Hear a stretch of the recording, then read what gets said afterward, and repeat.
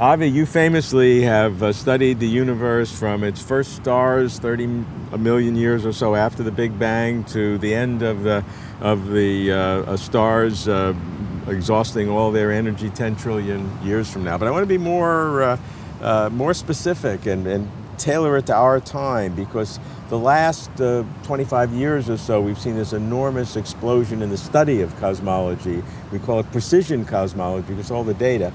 From your perspective now, dealing with all aspects of the study of astronomy and the universe, if you project another 25 years, the next 25 years, what are the kinds of questions that you can legitimately focus on that we can get answers to?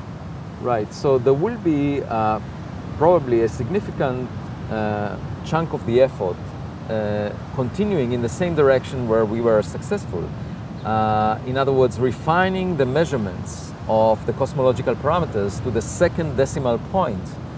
Although that's a respectable occupation for many cosmologists, I find it rather boring unless we would find anomalies. If we find something unexpected from measuring to high precision the cosmological parameters, then it would be indicative of new physics. And one possible example is that we will discover that there is another type of particles. For example, in addition to the dark matter, we might find evidence for neutrinos having a mass.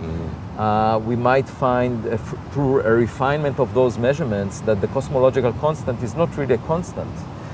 But other than that, just measuring things to better precision is a clerical job. And I think the most exciting future lies with new messengers. For example, gravitational waves, which we just started detecting.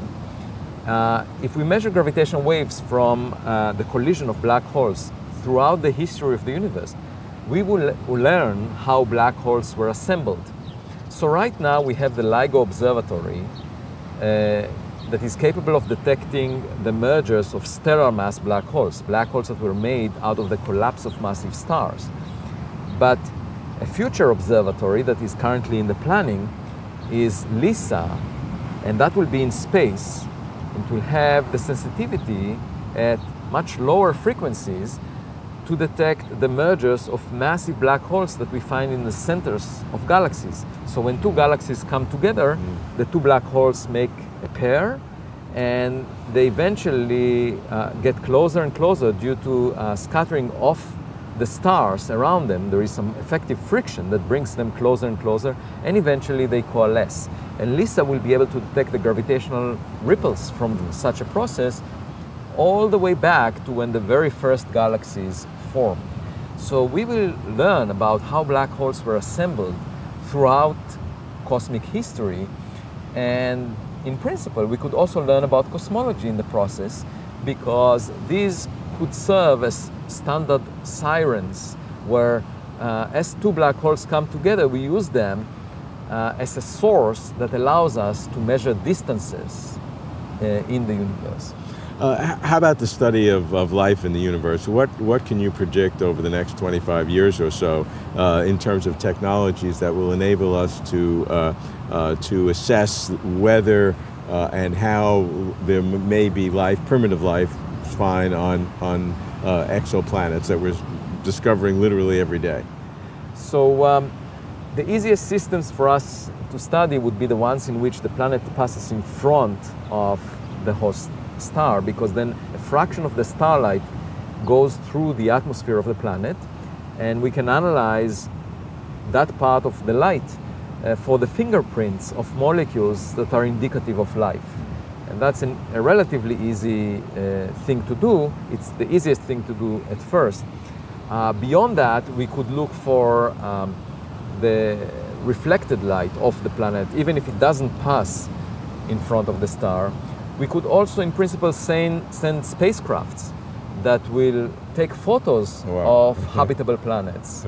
And I'm working on such a project called Starshot, where we aim to launch a spacecraft at a fraction of the speed of light, about a fifth of the speed of light, so that it would reach the nearest star system within our lifetime, within several decades.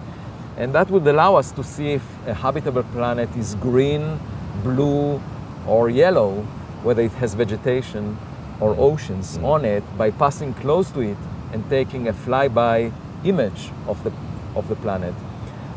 Beyond our nearby environment, it will be challenging to detect life far away unless it's intelligent. In principle, if you have a very advanced civilization, you could detect its existence all the way to the edge of the universe. For example, if that civilization is producing a beam of radiation that is powerful enough to push on a sail that carries a very heavy spacecraft weighing 1 million tons, for example, then that beam of radiation would be visible all the way to the edge of the universe. And it may be the case that we, in fact, detected it in the form of fast radio bursts. Well, that's very speculative, but fascinating to be sure. What are the kinds of questions that you would hope that you will have answered by the time your career is finished? I would like to know whether we are alone, and if possible, exchange a message with another civilization. Now, it may not be that that signal will come from the vicinity of a star, from a planet. It may well be that the most common signature of an advanced civilization is a spacecraft moving in between stars in the interstellar space. And it's quite challenging to detect these faint signals that are being sent by spacecraft. But one day we might have the observatories that are sensitive enough to look for that.